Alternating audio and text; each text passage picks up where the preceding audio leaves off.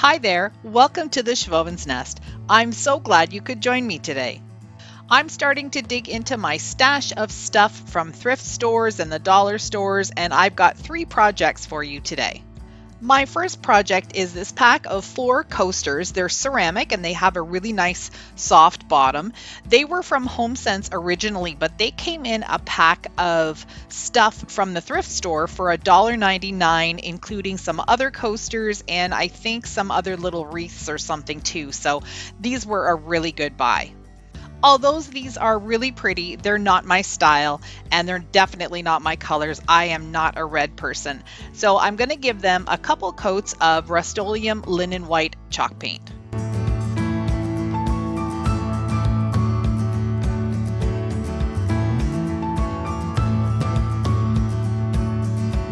I'm going to do a couple things with these coasters. I'm going to do sort of a buffalo check, but I think it turns out looking more like a checkerboard on 2 of them. And then I'm going to do a grain sack stripe on the other 2. So I'm just using my ruler and I'm going across with these flower petals and just making some lines across, and then I'm going to flip it and do some more lines across, and that's going to give me a nice little grid pattern so I can figure out what I want to paint.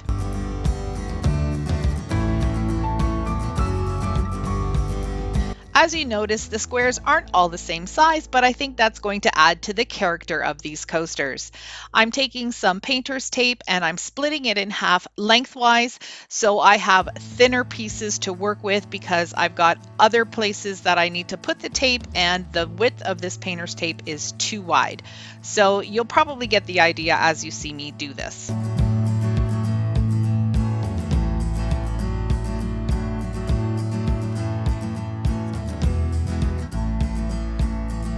I'm using some black acrylic paint and a small brush, and all of the white spaces that you see here except for in between the tape are all going to be painted black.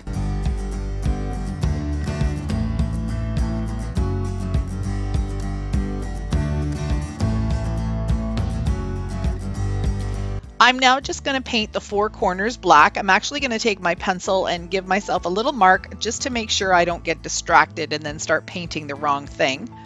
I'm going to do my best to just freehand those lines and let that brush do the work for me, but I will need to use a smaller paintbrush to get into those really fine corners.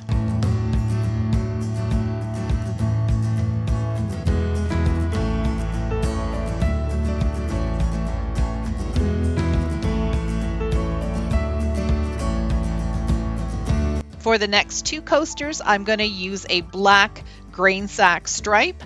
I've never done this before, so I did have to look it up, and there's a bunch of different styles, but I'm going to go with the thick stripe in the center and then some smaller stripes on the sides. It took me a few tries with the painter's tape to get the stripes lined up properly. Those rounded edges were really giving me a hard time, and I had to keep pulling the tape off until I got it right.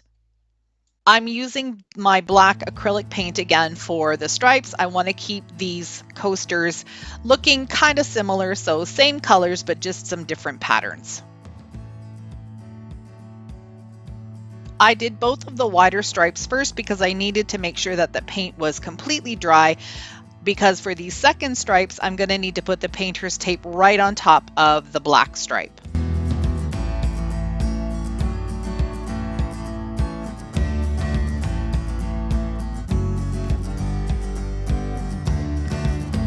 I wanted these coasters to have more of a rustic feel to them, so I'm taking some fine grit sandpaper, going across all of it, but then pulling a little bit of the black off the edges just to give it a more of a distressed look. The final step to make them more water resistant is to use some matte Mod Podge, and I'm going to give them 2 to 3 coats and make sure it dries really well in between.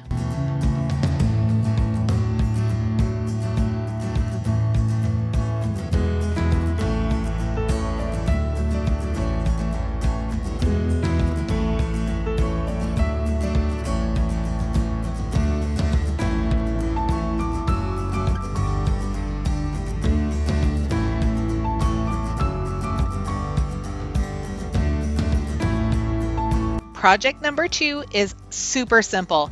I'm taking this wire basket. It's sort of a bronze color. I've had this in my house for probably 8 to 10 years. It's had multiple purposes, but I've decided to do something a little different with it. The handles on this always fall down, and so I wanted to take some of this jute rope from the dollar store and wrap it around so the handle stays upright. I'm going to start just by taking a little bit of hot glue and pulling the two handles together so it makes it easier for me to start wrapping the rope. Starting at one end, I'm going to make sure that the cut end is at the bottom, and then I'm just going to use hot glue to hold it in place and then start wrapping the rope all the way along until I get to the other end. Super simple, super easy, but it turns out really cute. I use some hot glue to secure it about every 3 or 4 loops.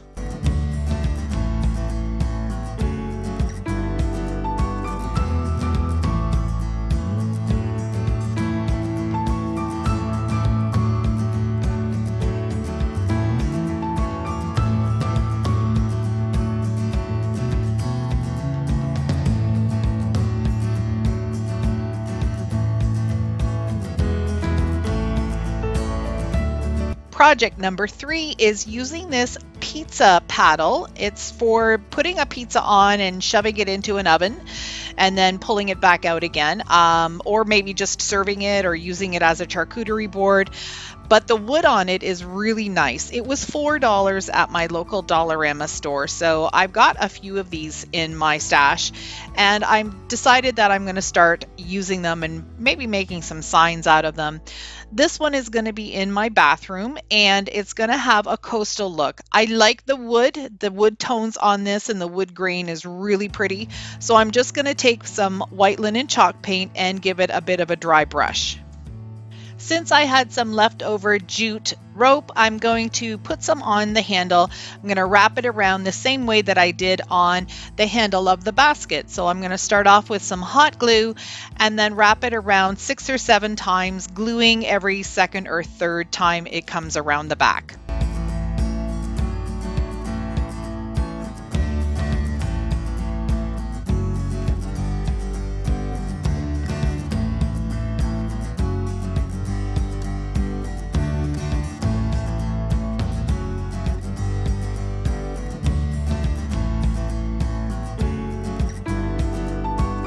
I picked up a pack of these stencils last year at a dollar store. They come in 3 different sizes. This is the large size. And as you can see, it's very easy to just get your stencil ready. There's multiple letters in each pack, so if they ever rip, I've got backups. So I really like using these. As you can see, I am spelling out the word lake because this is part of my coastal theme in my family room, and this bathroom is right off the family room. I'm using a piece of painter's tape just to make sure that my letters all line up nice and straight. When I was at the Home Depot a while ago, probably at least 6 months ago, I picked up this coastal blue color in a tiny little paint pot. I had misplaced it and I hadn't found it for the longest time, but I came across it again just a little while ago and I thought, oh, perfect, I've got my beautiful blue color back. I'm going to use this and just a regular paintbrush to stencil the letters on.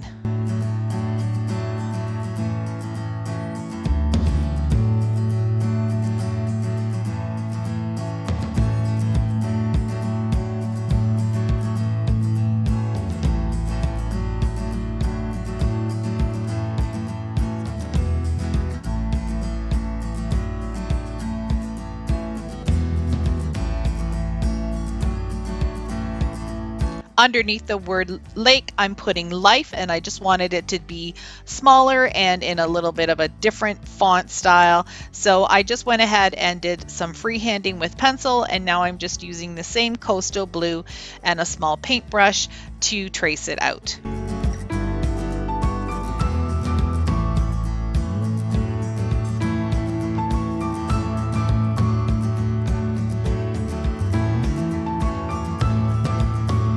The last couple things that I did to the word life is I just roughed up the edges a little bit with the paintbrush. I just kind of blended them out a little bit, dry brushed around the edges a bit, and now I'm taking some of the Rust-Oleum chalk paint in linen white just to give them more of a look and feel like the word lake.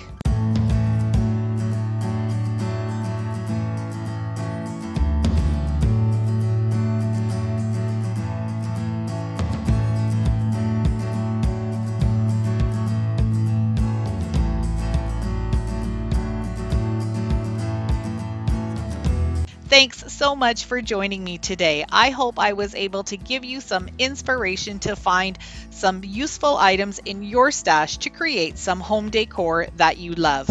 If you liked my video, please like, comment, and share, subscribe, and don't forget to hit that bell.